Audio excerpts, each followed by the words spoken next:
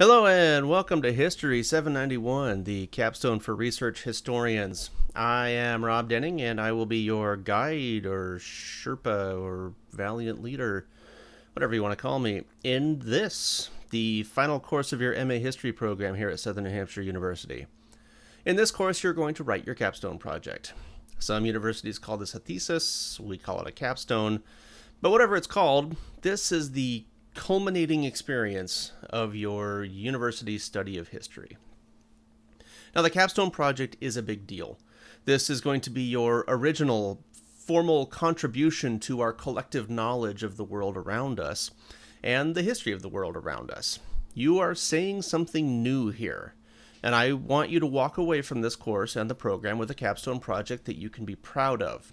And I want you to walk away from this course with a capstone project that I can be proud of, because I'm going to be here for you the whole time. The capstone will reflect the standards and the values of the historical profession, and it will incorporate all of the proper formatting, citations, historiography, and whatnot that the professional historians demand. If this were to be published in hardcover, I want it to fit on a shelf alongside all of the books that you've read and someday plan to read. Again, this is a big deal, and I'm going to push you hard this term. When you finish, we will call you a master of history, and I'm going to make you prove that mastery along the way with, again, proper formatting, historiography, planning, execution, all of that fun stuff. Okay, so where do we start? This week, you're going to introduce yourself and your project on the Getting Started discussion board. This week's discussion board asks you to think a bit about the course and the program outcomes, but I'd also like you to talk about the status of your project. Have you completed all of your research? If so, great. What does your writing schedule look like? If not, what do you still need to do to complete the research? When will you complete it? What is your plan for successfully completing the research? Along those lines, I also want you to submit your project proposal that you submitted to your History 790 course. Now, a few of you have been in my classes before, but I am not familiar with any of your capstone projects, as far as I know anyway. So show me what you got. You don't need to add anything new to the proposal, unless you want to. I am not going to regrade this proposal using the same rubric that your History 790 instructor used. I'm just going to look for a few things that will help me understand where you are in the process. I'm going to look for an extensive source basis, primary sources, secondary sources. I'm going to look for a historiographical justification for your project. I'm going to look for a plan for completing the project, a plan that looks feasible and realistic. All of that should already be in the proposal, so I'm not asking for anything new, and this shouldn't require any new work from you. Just upload the proposal and let's move on. And so that's it for this week. Once you've done those, you're going to spend the next couple of weeks working only on your capstone. We're not going to meet again until Module 3, where we'll have a discussion board where we'll just catch up. You can give us a status update, but I'll talk more about that later. As you write, I encourage you to use the capstone template that I uploaded in my previous announcement. The proper formatting, pagination, footnotes, table of contents, front matter, and all of that stuff will drive you nuts if you try to reinvent it from scratch. It took weeks for me to figure those things out in for my thesis and my dissertation.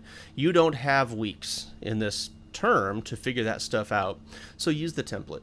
It already has all of that stuff figured out for you. If you have any questions about the template, obviously let me know and I will walk you through it. We try to make it as easy as we can, but it's there. Please use it. Let me know if you have any issues or concerns. All right, one last thing, kind of going along with that, what I just said. This term is going to fly by. I'm sure you've noticed that 10-week terms go by, they go fast anyway, but this will probably be the fastest 10 weeks of your life.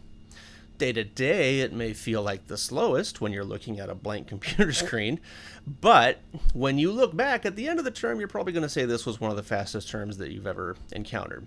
And that's because you have a lot to do in a very short amount of time. 75 to 100 pages is a lot of writing to do in 10 weeks. Now, even 10 weeks is an exaggeration.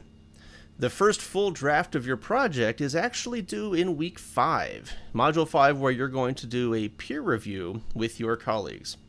Then you'll submit another rough draft in week 7, and then you'll submit the final draft in week 9. This is going to go very, very fast. We're already in week 1. You've only got 4 weeks until that first draft is due. Which means that if your project hits a snag, or if the topic turns out to be unviable, or the project just falls apart for some reason, please let me know immediately so that we can work together to try to salvage your project, salvage the course, make sure that you figure out a way for you to succeed in the class. My contact information is in the My Instructor announcement on Brightspace. Now, I've been there. I've had major projects fall apart before. I've known lots of other people whose major projects have fallen apart, so I can probably have some suggestions. So let me try to help you if you find yourself in that type of situation. It's a miserable situation to be in. Hopefully you won't be there, but if you are, let's talk about it. Okay, so now that I've scared the bejesus out of you, let's end this on a positive note. If you've gotten this far, you're probably going to be fine. We will all get through this. At some point this term, you will feel like you're just the worst student in the history of mankind, and that you're a fraud, and that everybody else knows what's going on and you don't. When that happens, try to remember that every other student has those exact same thoughts. Every history student in the history of mankind has always had those thoughts. That's just the way it works. I've had those thoughts, and I've been doing this for a very long time, longer than I care to admit. So feel free to contact me, and I'll share some of those stories with you, if that'll make you feel better. Everything is going to be fine.